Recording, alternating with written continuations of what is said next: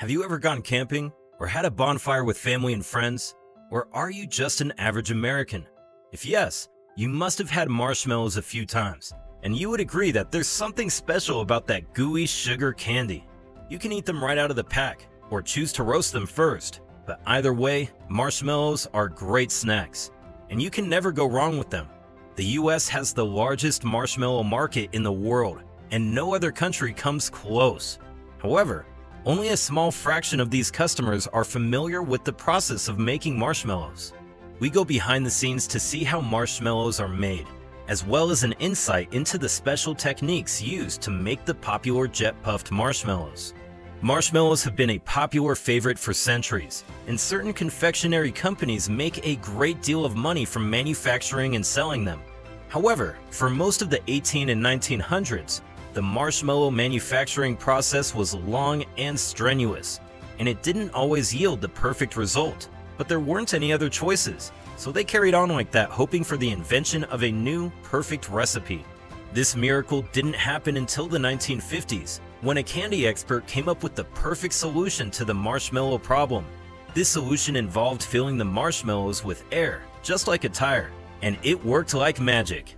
This process is known as extrusion, and it's still used till this day to produce the marshmallows we all love, including jet-puffed marshmallows.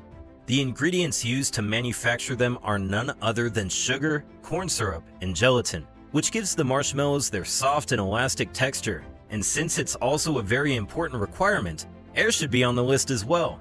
While these are the basic ingredients, some others exist, but since they are used for flavoring, they differ from marshmallow to marshmallow. These include strawberry, cream, chocolate flavorings, and the like. Now that we've listed the ingredients, let's get into the production process.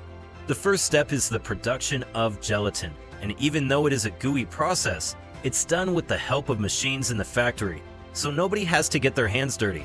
Gelatin is made from collagen, a tough protein from animal bones and ligaments.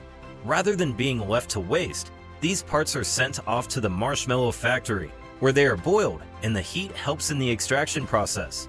Gelatin is rich in protein, which is a very important nutritional requirement, but apart from how useful it is in the human body, gelatin also acts as the backbone of a marshmallow, as well as a binding agent for all the other ingredients that will be mixed in the following production stages.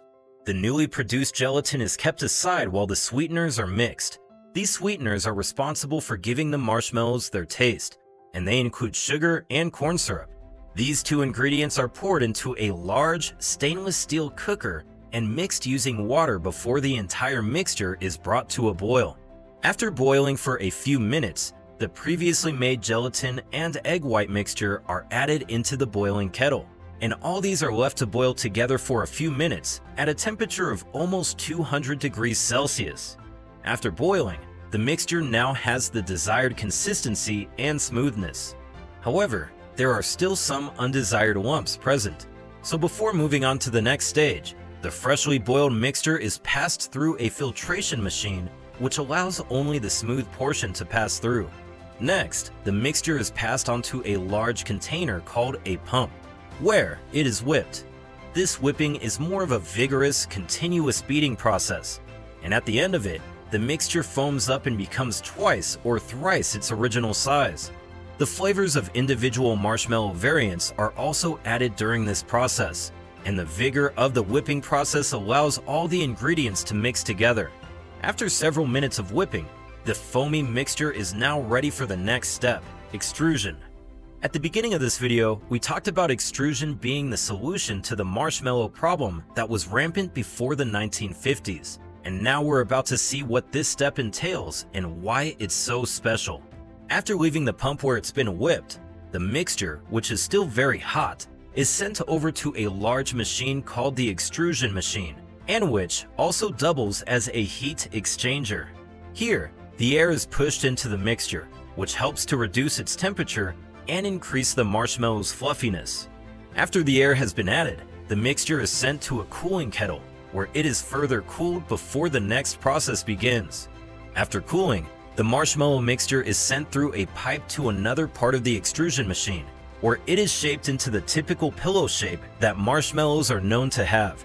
This machine uses a lot of pressure to convert the shapeless foam into long pillow-shaped strips. And these newly shaped marshmallows are extruded at all the 8 outlets present at the end of the machine. These strips are placed on a conveyor which passes through a slitting machine that cuts them into individual marshmallows. The machine cuts hundreds of marshmallows per minute, all of which are sent to the next area, where they are prepared for packaging.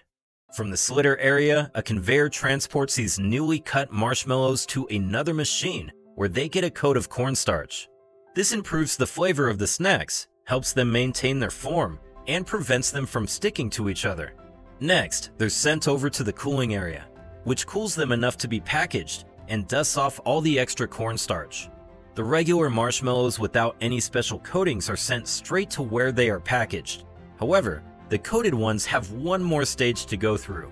Different kinds of coatings can be used to enrobe marshmallows, and just recently, Kraft Foods have added new additions to the Jet Puffed Marshmallows brand. These include the birthday cake, s'mores, and coconut flavors. These new variants are coated with coconut, chocolate, and vanilla flavorings, which means they have to undergo an additional process after the process we have described so far, and for reference, let us talk about the coconut flavor. First, plain marshmallows are passed through a machine called an enrober, which bathes them in a chocolate fondue, thus forming a single thick layer of dark chocolate. After that, the conveyor transports the coated marshmallows to another machine where diced coconuts are sprinkled all over. Afterwards, these are taken to the cooling area with a lot of cooling fans, which increases the rate at which they dry up before they are taken to the packaging area. For the birthday cake flavor, the marshmallows are coated in white chocolate, and rainbow sprinkles are added after, and other flavors have their special coating procedure before proceeding to the packaging area. After drying, the marshmallows are taken to the packaging area, but before they are stuffed in bags, they're checked by skilled technicians and judges based on taste, appearance, and texture. Those that meet the company's standards are weighed, and a pre-measured amount of marshmallows is put into the branded bags. These bags are sealed and passed through a machine that prints the batch number and expiration dates on them. Before heading onto the boxing area, each bag is put through a metal detector to be sure there are no mechanical errors and to avoid issues during shipment. Finally, the marshmallows are boxed up and transported to retail stores worldwide. The Kraft company has always produced tasty marshmallows, which appeal to and attract customers. However, the company's sales initially skyrocketed after the idea to create the Jet Puffed brand, probably because the name made it sound like the marshmallows were right out of space. This name was cool then because of everyone's sudden interest in space at the time, and even now, it's still catchy. Besides the product's name, the company makes millions of sales every year across and beyond America because of the unique taste of the Jet Puffed marshmallows. How do you like your marshmallows? Leave your answer in the comments section below.